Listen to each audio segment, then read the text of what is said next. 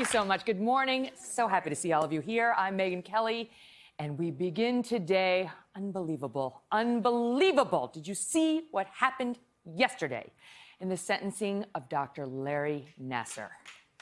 Yes.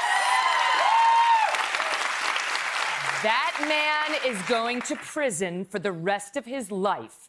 He's the former Team USA gymnastics physician, and I use that term in quotes. A man one prosecutor described as possibly the most prolific serial child sex abuser in history. Yesterday, he was sentenced to 40 to 175 years in prison for molesting young girls, typically under the guise of medical treatment. Over 7 days, gosh, this is extraordinary, 156 women, 156 victims, survivors, most of whom began this process anonymously, but then eventually went public, came forward to face their abuser in court during sentencing. As one of them put it, an army of survivors. Jane Doe's no more. Watch. I will not rest until every last trace of your influence on this sport has been destroyed, like the cancer it is. That day I lost a large piece of myself and my sanity. Not only has this sexual abuse taken away my ability to be myself, but it has also caused extreme physical and emotional pain. I am 100% confident that if he had not been caught, he would continue to do this for the rest of his life. You actually are not a real doctor. You're a serial child molester, a pedophile. There is no therapy, no cure, and no healing for monsters like you. You are pure evil. The road to healing looks steep from where I'm standing now, but I am a warrior. Little girls don't stay little forever. They grow into strong women that return to destroy your world. Wow. During sentencing, Judge Rosemarie Aquilina read a letter from Nassar out loud and made clear her own disgust. She responded to his, you should have heard it, protestations by saying this. You do not deserve to walk outside of a prison ever again. And he won't. Just last night, the president of Michigan State University, Lou Anna Simon, resigned from her post under pressure. In 2014, she said she received a report of Larry Nassar being cleared by the university for a sexual assault claim, but said she did not receive the full case file. Joining me now are three of the extraordinary women who helped bring Larry Nassar to justice. Please welcome Rachael Denhollander, Mattie, Larson, and Kyle Stevens. Thank you all. So much.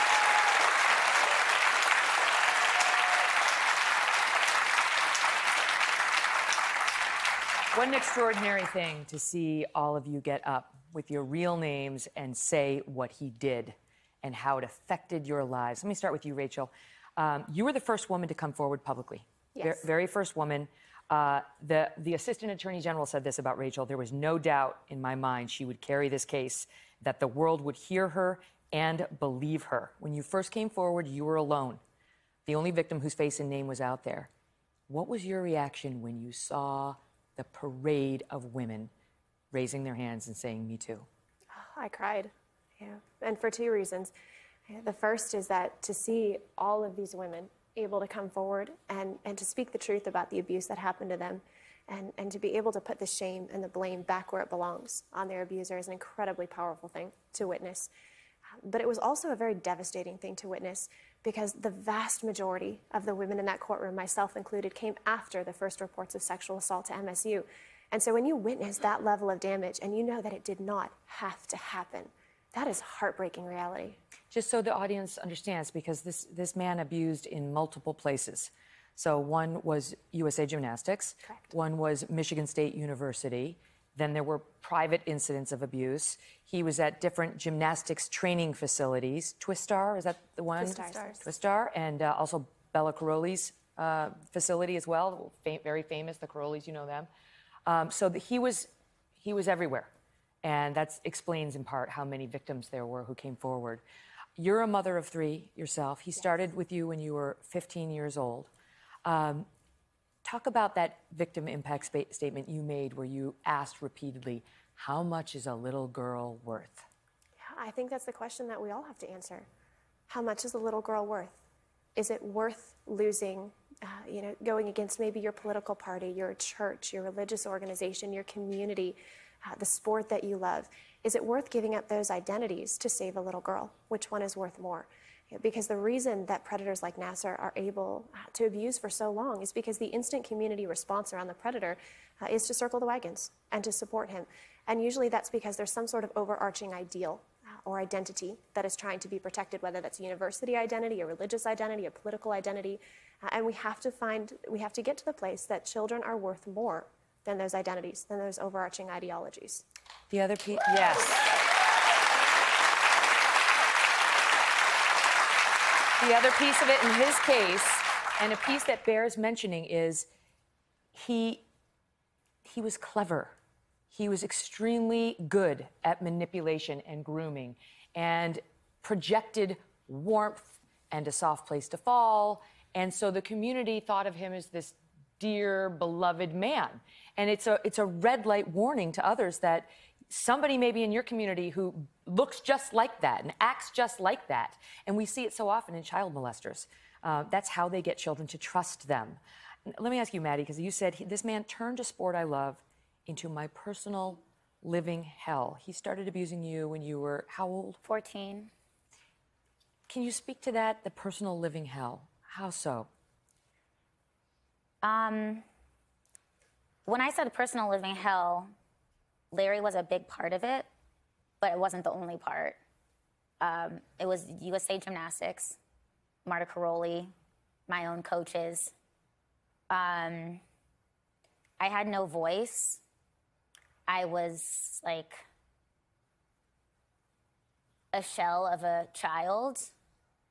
And I thought there was no way out. And I really did think that the rest of my life I was just going to be used and abused.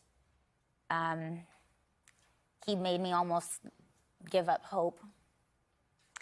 Is it true you injured yourself to avoid going in to see him? I mean, the girls would see him for injuries. He would ostensibly be fixing the injury, and he would molest them. But you actually took to hurting yourself at home so that you wouldn't have to go see him. Yes, I tried to make it seem as if I was very hurt so I wouldn't have to go to the camp. I was leaving the next morning. My flight was at like 6, so I had to get up around 4 to go to the airport, and it was about 10 or 11 p.m., and I was taking a bath, and I was just panicking, and in my head, I was like, there's zero chance I'm going tomorrow. I can't get myself to go. I can't do it again. What can I do to get myself out of going?